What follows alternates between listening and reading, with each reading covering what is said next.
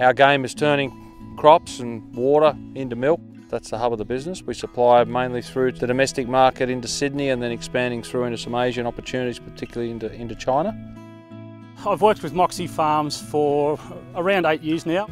Josh Zeiser, the farm manager for Moxey Dairies, he made contact with me, sort of floating the idea of, like, we've just purchased this property, this is our plan, and they wanted to make sure they were abiding by what the legislation would allow. So they basically asked me to come out and work with them in developing this land, in developing this property itself from a dryland cropping system into a full irrigated property.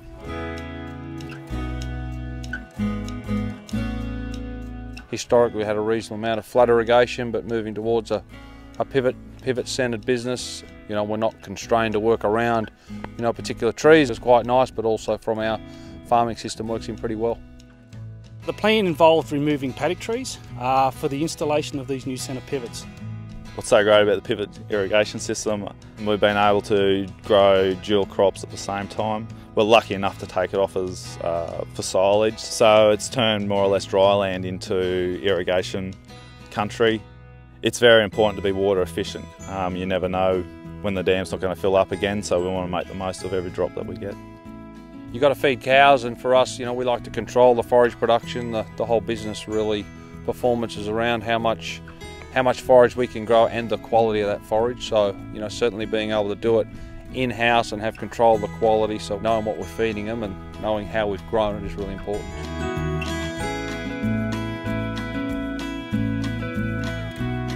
The current legislation works really well for farmers who are really looking outside the box. It's simple, it's easy, and I think it's flexible.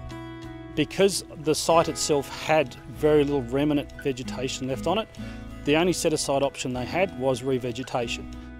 The requirement for removing paddock trees is we had to put some set-asides out throughout our farm, which worked out really well because we could link up other corridors of our farming.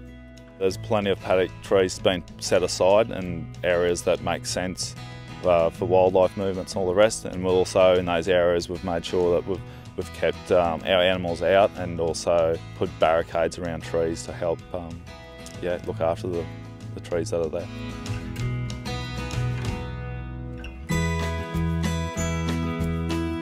Working with local land service has been good. I think we've got a good relationship with Christian, our officer, and we've always been accessible. They're always out here to help us work through. It's really good to be involved in a business that wants to be sustainable going forward, and it's always been our #1 priority. I'm 4th generation, on the land, and I got little kids and plenty more on the way. So look, I think for us, our job is to leave it, in a better place than we found it. And wherever you can do that and also be productive, it's pretty rewarding.